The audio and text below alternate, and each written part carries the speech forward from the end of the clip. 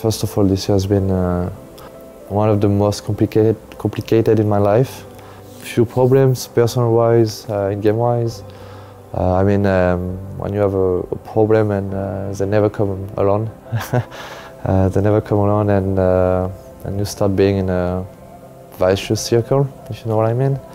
So yeah, I basically started to work more, to try to focus on what's the most important in my life, which means CS, forget what was the other problems. But yeah, as I said earlier, like the lack of dedication for a while made me suffer this year. Even though I'm much more dedicated than I used to be, I've been working really hard these last 2 months, but it takes time to climb back to the top. Like the level on CSGO is really high.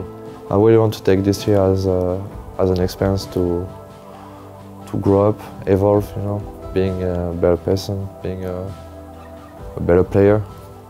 So yeah, coming to this lineup with the 2 new players,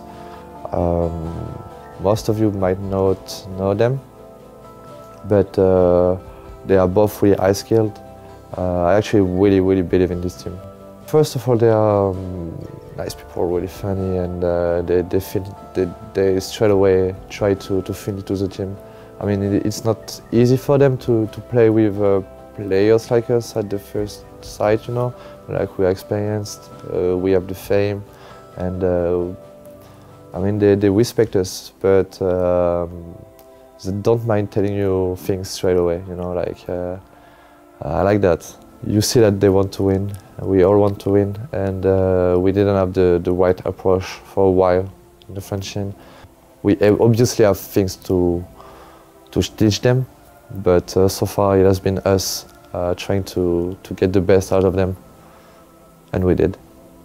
So yeah, bringing those players instead of bringing like confident players, it's about the fact that what I was talking about earlier, the fact that they have the different approach. We were at the top for a while, for years and years, but they never stopped grinding, and we like that with them, you know. We like the fact that they want to grind, keep grinding all the time, never stop grinding, and yeah, it's a great example for all of us, and yeah, that's why we needed like fresh blood, because yeah, we needed changes, like real changes. Well, looking at the friendship right now, it seems to be, especially regarding us in Vitality, I feel like we both want to rebuild. I don't know what's happening in the Vitality, but that's how I feel. Regarding LDLC, it's a young team, really good. They're really similar to teams like 3D Max or players like Jax and Lucky, who had a different view of the game, different dedication. But I feel like they have the right approach. They might not be the best team in the world, but they will have success and they will accomplish good things if they keep having the same mentality. We won majors, 2 majors in the French scene. We won a few tournaments, and then we started being a bit arrogant, even cocky. Not like individualities, but you know, as a team. Not the way like we are talking to other people. We've always been really respectful towards other people, but just the way we were actually walking, the way we were walking. The fact that we actually stopped walking sometimes. Like myself, I basically took a small step back from the game and didn't do the right things. Well, I would have done many things differently, but it is what it is now. And mistake from the past are mistake from the past. You have to learn from them and moving on.